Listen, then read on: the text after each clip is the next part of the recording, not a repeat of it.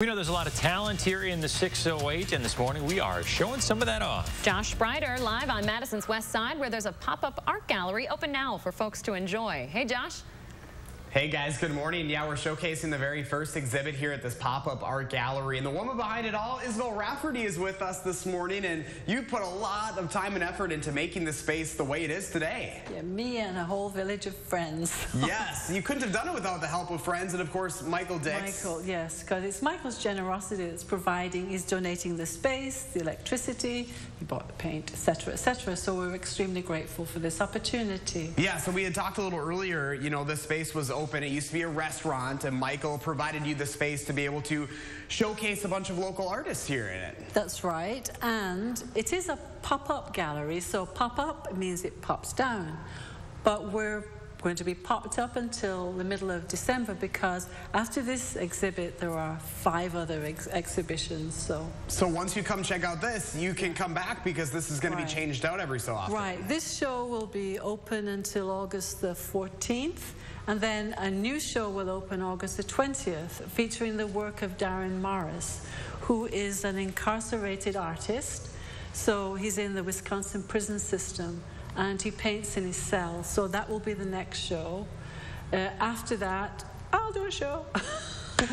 And which is partly why it started in the first place, in terms of my conversations with Michael.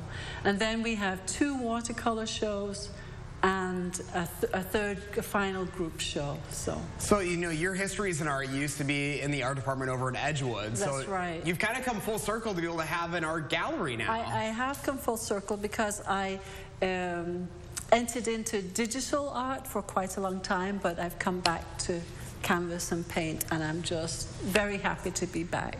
You know, why do you think it is so important to feature our local talent right here in the 608? I'm not sure there are an awful lot of opportunities to display art in public spaces. So, I mean, we do have galleries, and there are other public buildings that accept people's art. So it's just one more opportunity. Because painting, well, I paint, so creating art is kind of a solitary thing. But you don't do it just for yourself. It's for, you know, it's for the universe, for the world, really. So it's nice to have a place to display that. Yeah, and if people are interested in coming checking out, when can they come check it out here at the art studio? Well, because we pop up on the weekends. Okay. So Fridays from 5 to 7, Saturday and Sunday from 11 to 5, and by appointment.